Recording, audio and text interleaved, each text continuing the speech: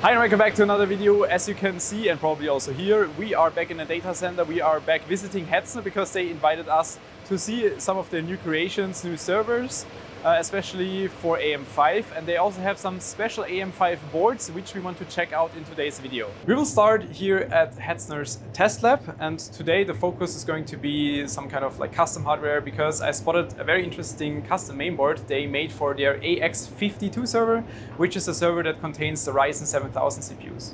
Here we have the Asus Pro WS 665 Ace, which is a board you will not find if you Google for it because it's a custom-made Hetzner product.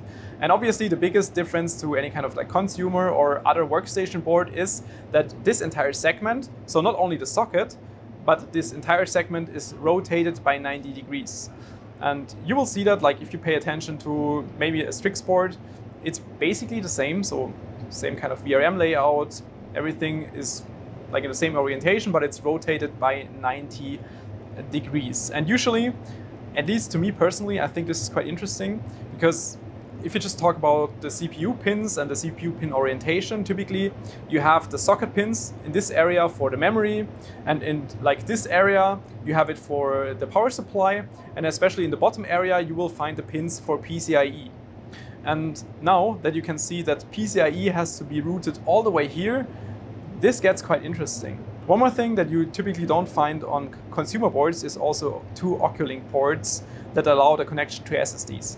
Now if you flip the board around and pay attention to the PCIe lanes, you will see that they basically go all the way through your VRM. So you have like capacitors on the front here, and you can see the PCIe lanes going through there. And that's something that, at least from my expectation, would cause quite a bit of trouble. One thing you have to keep in mind is that this board is PCIe 4.0 only. The reason for that is pretty simple. Right now, they don't need it for their customers because you don't have any 5.0 drives available. And even if, it might just not make sense for a normal consumer because these are pretty much a consumer servers, the AX52, and even if the 5.0 SSD would be available, it might not be a requirement. And in that case, routing 4.0 lanes across a VRM is probably easier than 5.0 because it has less criteria on signal integrity. Also, I mean, obviously they will try to keep the board as lean as possible, also as cheap as possible. Unfortunately, I don't know the exact numbers, but you can guess that they will have to like minimum order several thousand, maybe several 10,000 pieces. And then it obviously also makes sense that you like keep the costs down as low as possible. But you might ask yourself the question, why are they even going with a 90-degree rotated socket? This is an AM4 board. It's a previous gen, so AX41 Hetzner server, and we already covered this in a previous video. But what I wanted to highlight is that this is also like a cut-down board version, so it's like they're saving all kind of stuff they don't need to make it as cheap as possible. And even if they go for like the cheapest board possible, they still go for a debug LED. And shout out to Steve for his recent video like discussing this topic, and I totally agree with him that no matter how much you cut down your board, this is the feature you have to keep, because if you run into any kind of trouble, you want to be able to troubleshoot, to debug it. And this is a feature that has to be available even on the cheaper boards. But now going back to the 90-degree rotated socket and the reason for that, and that's mainly cooling and cooling capability. That would be kind of like a normal version of their cooler for AM4 or AM5. So you have your like 4 mounting holes, and because they have a different like way of cooling, we will check that on the server in a second, but you would have the air going through the cooler in this direction. And with the rotated socket, they can use like the length version of the cooler.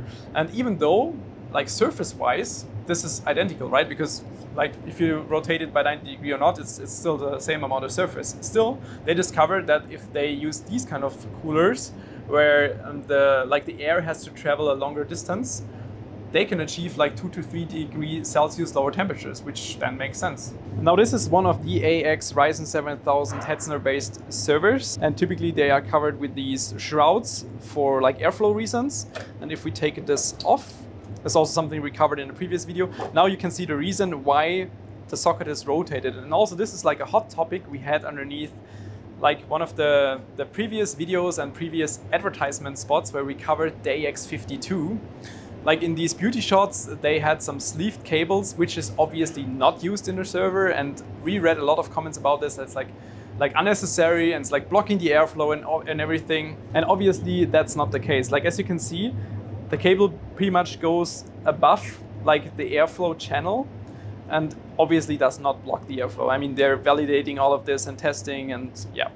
But that's something I wanted to discuss because I saw several comments underneath some of these like advertisement spots. But like going back to the airflow, this design is just a lot better for them and the way they build their servers for cooling reasons. Because also if you would have a normal board with normal orientation of the socket, the memory sticks would sit here and they would block and cover the airflow of like the outtake fan.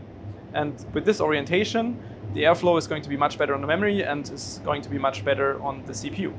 We are now running the AX52 server, and what I want to point out is that the conditions we have in this lab are exactly the same as in the rest of the data center, except for that we don't have like additional push for the airflow, because typically if you would have your like cold aisle, then it would like support the airflow from this direction, but we have the outtake fan on here, and we'll now try to run some benchmarks. Quick look into CPU-C. We have the Ryzen 7 7700 and the memory is running at 4800 C40, which is just according to spec, and it's 64 GB of capacity. Now quickly running Cinebench R20 multi, because as you can see in hardware info, the CPU is capped at max 90 watt power consumption, and at this power consumption we see like max 86 degrees Celsius. Compared to an unlimited retail CPU, so a Ryzen 7700 without any power cap, you are losing about 5 to 6% in performance. But you have to keep in mind, for like this rest amount of performance, if you want to have that, then the CPU will easily consume like 20 to 30% more power. And that's why they limit especially the Ryzen CPUs at the very efficient level of about 90 watt, which makes absolute sense because sustainability is a big thing here, and they have to make sure that the CPUs are running as efficient as possible. And also, I mean, from my point of view, it makes absolute sense to lose like 5% performance, but have 20 to 30% less power draw. One more thing you have to keep in mind, that's something a Hetzner employee just pointed out to us, is that you have to keep in mind if you want to have this like rest of performance and you pay for like 20 to 30% more power draw, it's significantly going to increase the cost of the server. And then you have to pay more. And the AX52, which is like a budget server with the 7700, if you pay a few euros more per month, might not be worth it. This AX52 server also exists with a different mainboard. So it's the same like component selection, same memory, same CPU, same cooler, but it's a different board. It's an ASRock rack.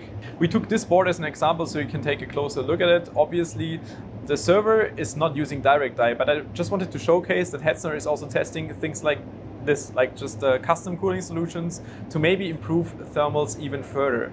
Apart from that, it's pretty similar to the Asus board, that it has a 90-degree rotated socket, but the VRMs are at a different position, because on the Asus board, the VRM is like right here in L shape, and here it's in front. It has less faces, but at the same time, it's using or is making more use of the airflow, because the airflow is going this direction, and then it's going to be better for cooling.